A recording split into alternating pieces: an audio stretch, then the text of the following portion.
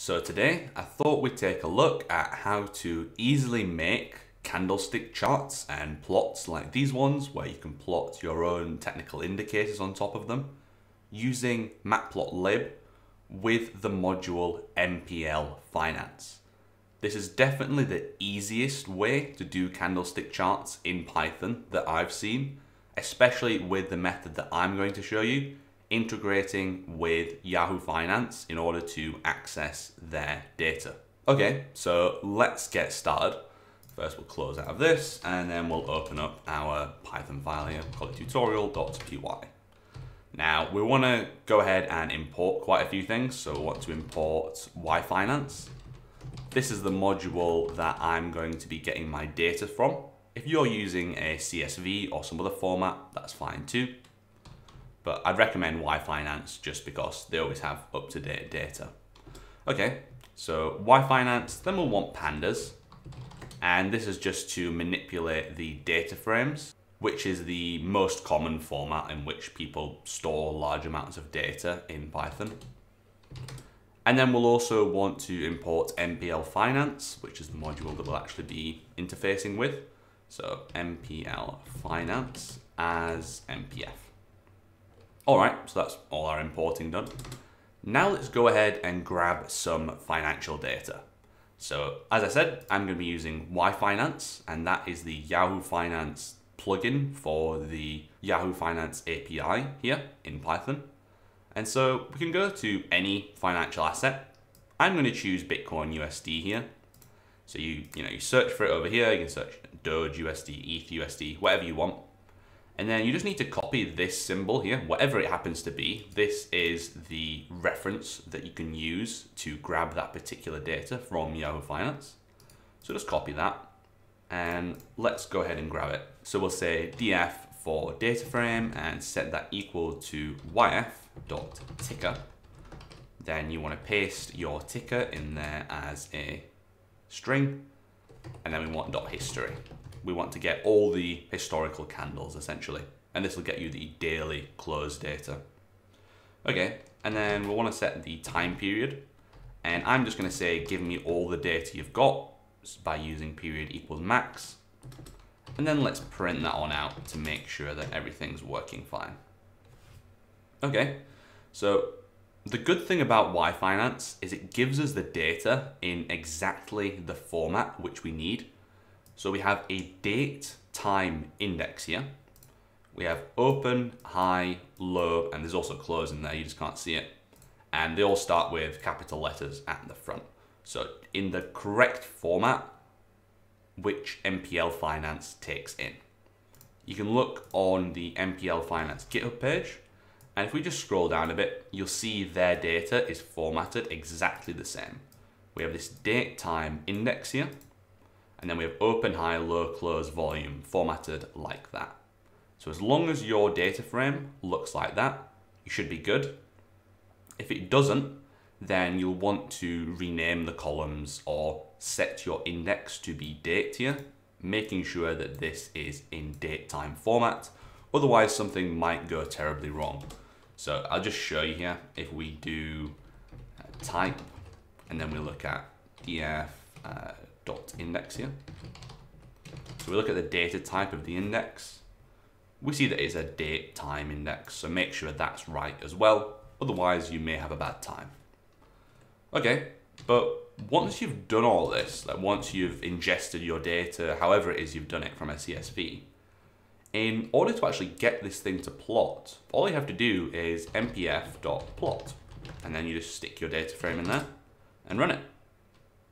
Now, obviously, I've got open, high, low, close data here for Bitcoin since 2017. It's not going to be the most readable chart in the world, but we can zoom in and see what it looks like. You might be unaccustomed to this style of chart. This is just a different way of showing the open, high, and low and close of a particular financial asset.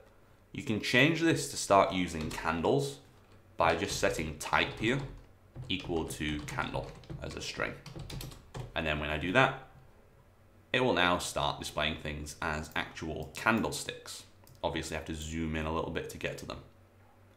So you see how easy that is? You can make this candlestick chart in 2 lines of code if you ignore the imports. Now, of course, there are lots of other fancy things that we can do. So for example, we can change the type of chart again. So you can do things like a line chart here. If you just want a single line for whatever reason, that's not going to use candles. It's going to be a single line. You can also do things like a Renko chart. I'm not entirely sure who uses these, but some people do. And so you make the graph look a little bit like this, depending on your time frame here. It just sort of simplifies it and gets you the trend, basically. You can also do things like set the volume to be true. So I'll set this back to candle. We can set volume equals true here. And if you have a volume column in your data frame, as we do, it will also plot the volume data down here on a separate chart. And that will be synchronized with your zooming here. So I can zoom right in and I can look at the volume for any given day over here. Although it might get a little bit messed up with zooming in and out. So that's why you want to predefine a date range beforehand. In order to do that, so that we don't have to keep zooming in all the time like that, what you can do is you can just say df equals df.lock for location. And then you can put a slice in here with the date times.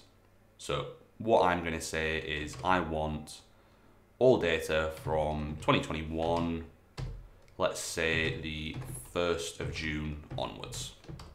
So something like that. And that will make these things a lot clearer. You'll not get this huge warning anymore.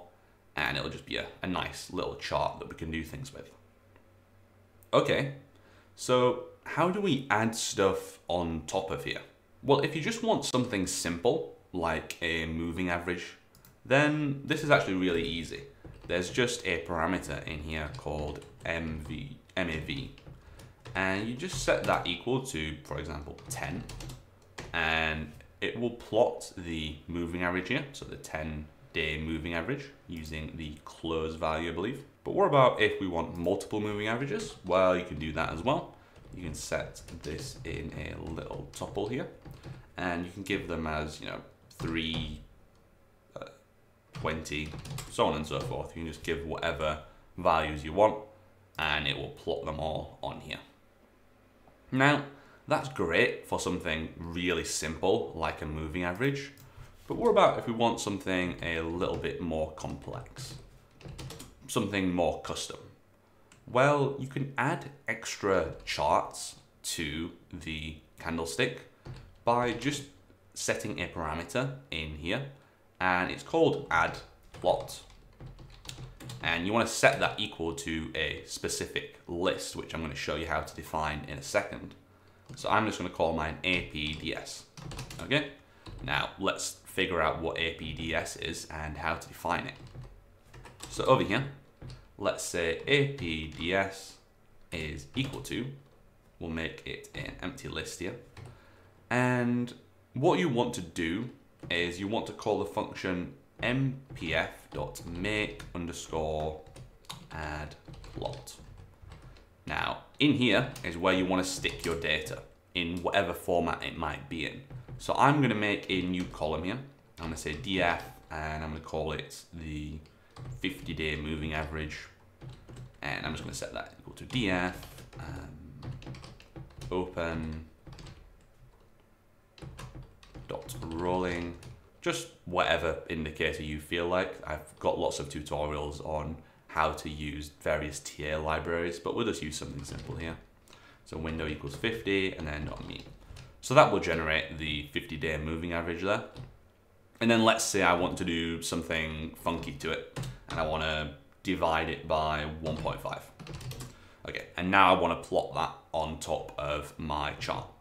All I have to do is I just have to put the data frame here and select which column I want. And it will add my indicator on top. You've got to be careful there to define this after you've cut the data frame, otherwise bad things might happen. And also this indicator up here will just add some brackets here to make sure it's dividing everything properly. Okay, there we go. So we can see we've got our fancy schmancy new indicator down here.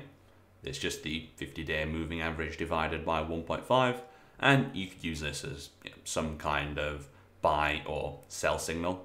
And of course, you can program various kinds of indicators. So I'll just add an extra one in here. So we'll just copy this one over, and I'll just call it the MA. I'll just leave it like that. And we'll do something different here. Let's say we'll multiply it by 1.5. Let's say we believe the price is going to stay within this range. And then in here, you can either do a completely new mpf.makeAddPlot, and that will work fine.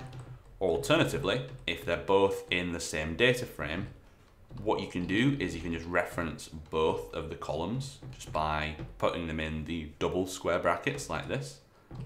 And that will also work just fine. So you can see here we've got this range, or whatever you want to call this particular indicator. You can do much more advanced things as well, like you can add buy and sell signals, like little triangles that show you where you enter and leave a position, like you have in Backtrader and that kind of thing. But those are more advanced, and you can find those on the documentation.